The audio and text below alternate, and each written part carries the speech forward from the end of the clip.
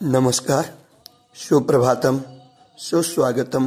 2020 નવી સાલના પ્રથમ દિવસે આપ સૌનું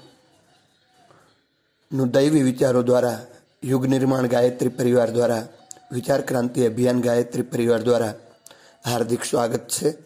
આજથી શરૂ થતું નવું વર્ષ આપણા સૌમાં રાષ્ટ્ર પ્રેમ ભાવ, પરિવાર પ્રેમ ભાવ જગાડે તેવી શુભકામના.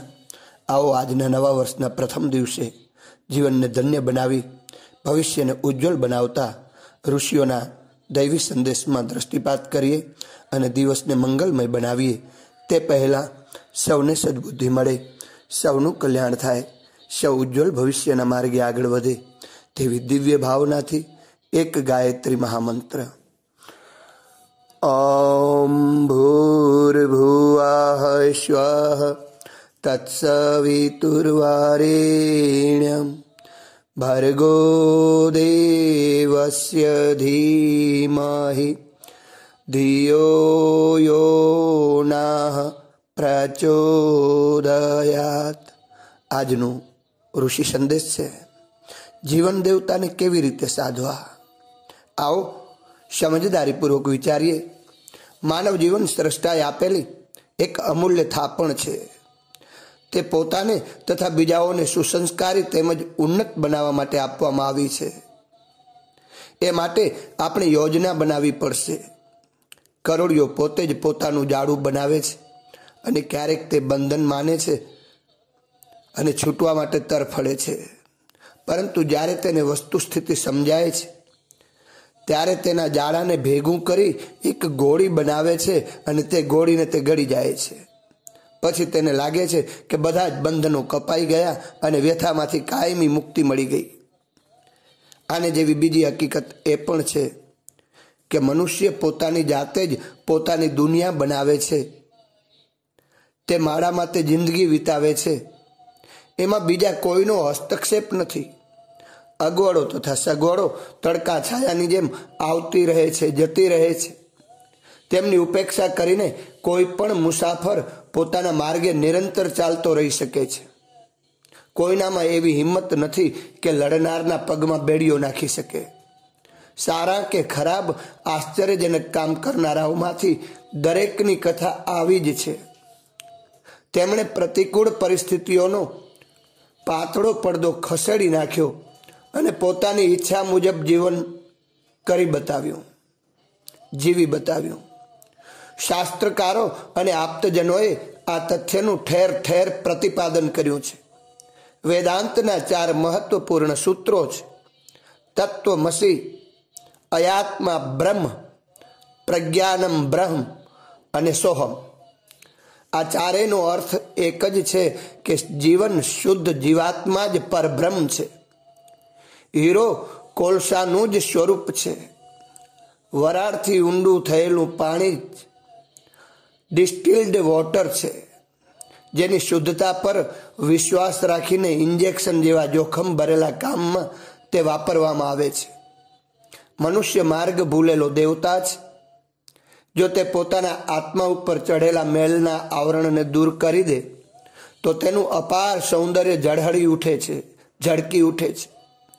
ગાંધી અને અષ્ટાવક્રજી કુરૂપ હતા, પરંતુ તેમની કુરૂપતા તેનામાં પ્રભાવ, પ્રામાણિકતા, પ્રતિભા અને ગૌરવ પર જરાય અસર ના કરી શકી. જ્યારે માણસના અંતઃકરણનું સૌંદર્ય પ્રગટ થાય છે ત્યારે પછી તેના બહારના સૌંદર્યની કોઈ જ મહત્વ રહેતું નથી.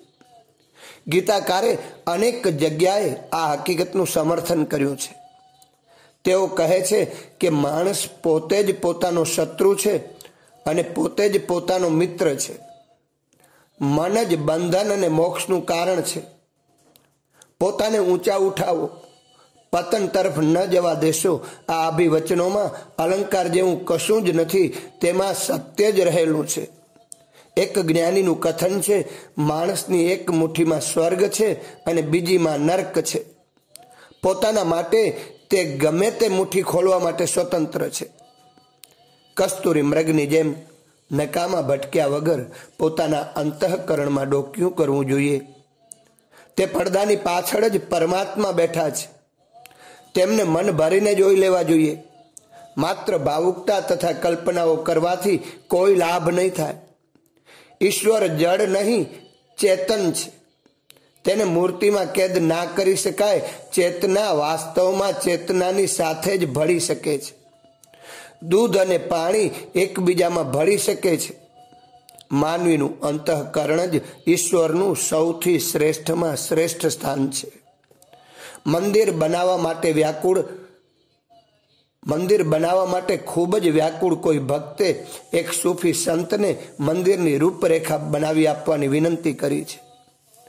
તેમણે ખૂબ ગંભીરતાથી કહ્યું કે તમારી ઈચ્છા મુજબ અને તમારા બજેટને અનુરૂપ કારીગરોને સલાહથી ઇમારત બનાવી દો, પરંતુ મારી એક વાત માનજો, તેમાં મૂર્તિના બદલે એક મોટો અરીસો રાખજો, જેથી જેમાં તે પોતાની છબી જોઈને ભાન થાય કે ઈશ્વરનું નિવાસ તો તેણે પોતાના માટે બનાવેલા આ ખાસ શરીરની અંદર જ રહેલો છે.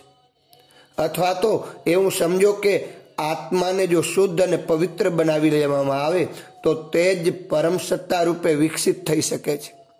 શુદ્ધ આત્મા પાત્રતાને અનુરૂપ દિવ્ય વરદાનની વર્ષા પણ કરી શકે છે.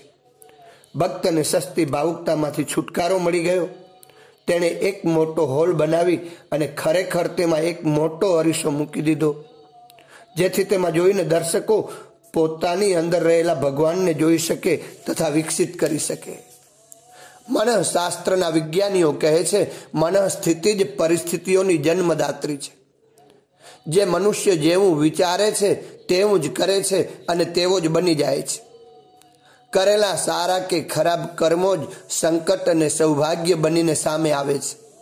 તેના આધારે જ રોવા હસવાનો સંયોગ આવી પડે છે.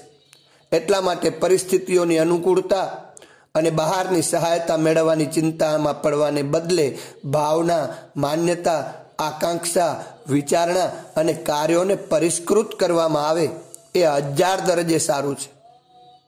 નવું સાહસ ભેગું કરીએ, અને એમાં આજ તો નવી સાલનો નવો પ્રથમ દિવસ. આમાં આપણે સંકલ્પ લઈએ. નવું સાહસ ભેગું કરીને નવો કાર્યક્રમ બનાવીને કાર્યરત થવામાં આવે અને પોતે વાવેલું લણવાના સુનિશ્ચિત તથ્ય પર વિશ્વાસ રાખવામાં આવે. આ એક જ સુનિશ્ચિત માર્ગ છે. માનવ જીવનનો પરમ પુરુષાર્થ, સર્વોચ્ચ સ્તરનું સૌભાગ્ય એક જ છે કે તે પોતાની નિષ્કૃષ્ટ માનસિકતાથી છુટકારો મેળવે. ભૂલ સમજાઈ જતા પાછા પગલાં ભરવામાં પણ કોઈ બુરાઈ નથી. ગણતરી શરૂ કરવામાં કોઈ પણ સમજદારે સંકોચ ન રાખવો જોઈએ. જીવન જ સાચા અર્થમાં ધરતી પર રહેલા દેવતા છે. નર કીટક, નર પશુ કે નર પિશાચ જેવી સ્થિતિ તો તેણે પોતાની મનમરજીથી સ્વીકારી છે. જો તે કાયાકલ્પ જેવા પરિવર્તનની વાત વિચારી શકે તો તેને નરમાંથી નારાયણ કે મહામાનવ બનવામાં પણ વાર લાગશે નહીં. આખરે તો તે ઋષિઓનો, તપસ્વીઓનો તેમજ મનીષીઓનો જ અંશ છે. પરમ પૂજ્ય ગુરુદેવ શ્રી રામ શર્મા આચાર્યજી, અખંડ જ્યોતિ, જાન્યુઆરી 1990, પૃષ્ઠ 17-18. મિત્રો, પ્રખર સ્વાતંત્ર્ય સેનાની યુગ ઋષિનો દિવ્ય સંદેશ આપણા સૌના માટે ઉજ્જવલ ભવિષ્ય લાવનાર છે. આજે નવા વર્ષના, નવી સાલના પ્રથમ દિવસે આપણે સંકલ્પ લઈએ કે આ દૈવી વિચારમાં રહી અમે અમારું આત્મનિર્માણ કરીશું, પરિવાર નિર્માણ કરીશું, સમાજ નિર્માણ કરીશું અને તે બાદ રાષ્ટ્ર નિર્માણમાં પણ સહભાગી થઈશું. આપણો આજનો લીધેલો સંકલ્પ કાયમ માટે અખંડ જાળવી રાખી અખંડ ભારતનું નિર્માણ કરીશું. એવી દિવ્ય ભાવના સાથે આજનો ઋષિ સંદેશ અહીંયા પૂર્ણ કરીએ છીએ. તેમજ દરરોજ આ ઋષિ સંદેશમાં સ્નાન કરી દિવસને મંગલમય બનાવતા રહીએ. આ વિચારોને માત્ર આપણા પોતાના પૂરતા મર્યાદિત ન રાખી પોતાના અન્ય સ્નેહી સ્વજનોમાં, મિત્ર સર્કલમાં ફોરવર્ડ કરી દૈવી સંસ્કૃતિ, ઋષિ સંસ્કૃતિ, સતયુગી સંસ્કૃતિ લાવવામાં સહભાગી બની શકીએ. એ જ ભાવના સાથે અસ્તુ. જય શ્રી કૃષ્ણ.